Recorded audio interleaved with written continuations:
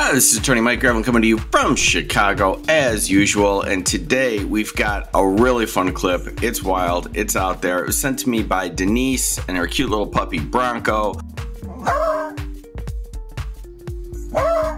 Thank you very much.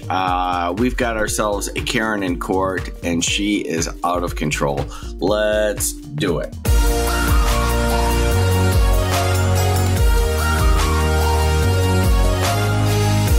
Good morning. How are you all? Good morning. How are you? Morning. Are we waiting on anybody? No. Okay, what can I do to help you all today? Yes, sir. Get us off of your docket is what you could do. Go ahead, Lacey. Start talking. That's pretty specific. Ms. Kimball? Yes, sir. Specific. Go ahead, Ms. Kimball. A custody evaluation was completed, and so we have filed a motion for drug screening and a motion for a psychological exam based upon that custody evaluation recommendations. Blah, blah, blah, blah, blah, blah. Stop talking. You'll be able to respond in just a second. Ms. Kimball, you can go ahead and finish, and then Ms. Stiles, you'll have an opportunity to respond in just a minute. I need to pause the hearing. I don't have an attorney. Can you give me some time to get an attorney? Oh, she's just getting started. The entitlement is off the charts. I haven't had adequate time to obtain an attorney, and my attorney withdrawed, and I'm going to need one appointed by the state. That's not an option. This isn't a criminal case. I believe it's a custody issue. I could be wrong, but I think it's emanating out of divorce. So you don't get a court-appointed attorney, and your attorney didn't withdraw it. And don't forget to hit like and subscribe, or the dogs get it. There's nothing there unless someone's asking that someone be held in contempt and jailed, which is not something that's said in front of me. Or it's a action by the state to terminate a parent's rights or something like that. Those are the only times I have the ability to appoint an attorney for you. Okay, then go ahead. Well, she more than qualifies for contempt, as you'll see. Maybe that would be a good idea. Hit her with a good contempt charge, and then appoint her a public defender. At least then you'd have somebody reasonable to talk to. We also had sent discovery out as laid out in our motion sometime back. I had worked with Ms. Stiles' prior counsel and had agreed to 2 extensions, and then we ultimately never got a response, and she filed a motion for protection. You got plenty of responses. Objection. What's your objection? Hold on, wait a second. Ms. Stiles, you just need to object, and then let me know what your objection is. Don't yell at her. Objection to hearsay. How do I submit my documents to you directly? Hold on. So, Ms. Kimball, are you saying this was something that happened between counsel? Yes, back in November. We are now setting this hearing is for our motion. She also represents Cody and also fucking sit there. Okay. So, Ms. Stiles, I'll unmute you in just a second. You need to let Ms. Kimball finish what she's saying, and then when you're talking, she'll let you say what you're saying, unless one of you has an objection that is a legal objection. You can't just talk about the other side. So, Ms. Kimball, why don't you just go ahead and finish telling me what? So you said that you're wanting. He's too mellow for my taste, but he's mellow to the point where it's comical. It really is. He's just got ice in his veins.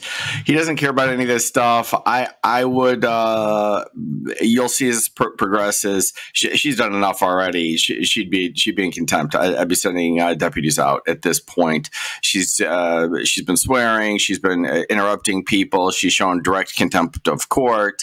It's certainly within his discretion. He can handle it as he sees fit. I just wouldn't have the patience for that at all. There's just no way. A drug screen, so a drug test, and do you say psychological or psychiatric? I thought you said psychological exam. And then we have an order to compel Ms. Stiles to turn over the responses to our discovery request. See, right there is probably why he's being lenient with her, is because he's requesting a psychological evaluation, or she is the attorney for Ryan there. So, you know, he probably wants to tread lightly because he's not sure if she's psychologically competent to deal with this situation. My guess, and I don't know, and I would be open to an evaluation from a professional because I'm not. But my gut instinct is she's perfectly competent. She's just nasty and entitled. To provide dates for a deposition and for attorney's fees for $1,500. All right. So, Ms. Stiles, I'm sending you a prompt to unmute. If you just unmute yourself, you can respond. What is your response to those things? Let's go with the drug screening part. Do you have an objection to taking a drug test? I'm not going to pay for it because I'll tell you up front I'll file for marijuana. When was the last time? But I'm happy to take it on. When was the last time you took marijuana? I use marijuana daily. All day, every day. Oh boy, I mean that's an issue. I believe they're in Texas and it's not legal there. And if you don't believe me, just go over to Derek Wyatt's site. He's got a nice song called "In Texas It's Still Illegal," and that's where we're at. And she's announcing in court that basically I flagrantly break the law. A lot of people do, but you don't announce it in court. And it's legal in what states? California. So we can either get there or not get there. Your choice tonight. So I'm glad to take the drug test. Okay, go. It's going to be on his expense, but Stop. I'm pretty low key. We're in court. Fed up with Miss Kimball. You need to be respectful. So you can just, if you're going to use my last name, that's fine. Just say Judge Tanike. Okay, it's pretty easy. So you use marijuana all day, every day. Not really all day, every day, but I use it daily, if that helps you with your interpretations.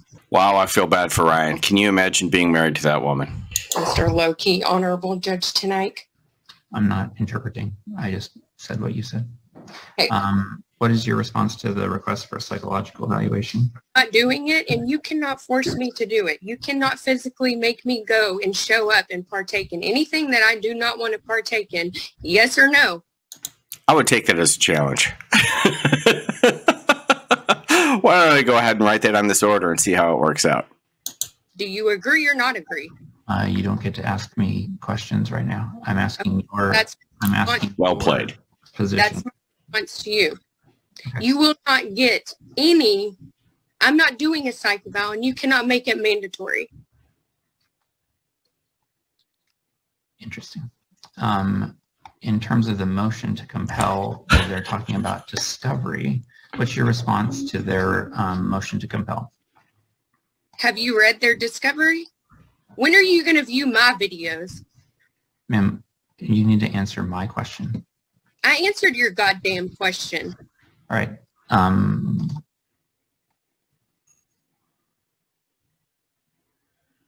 So I'm going to warn you that it is completely inappropriate to swear like that in court. You need to take yourself, you need to put yourself back on camera.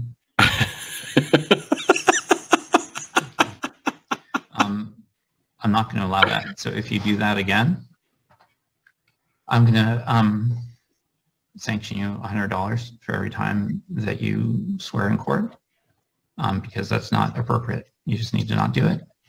You can answer the question and be respectful to Ms. Kimball. Is she muted right now? I mean, even while she's being held in contempt, it appears that she's muted because she's running her mouth and I'm not hearing it.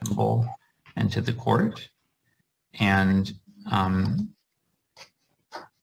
not going to tell you how to answer, but you can just say whether or not you're in agreement with something.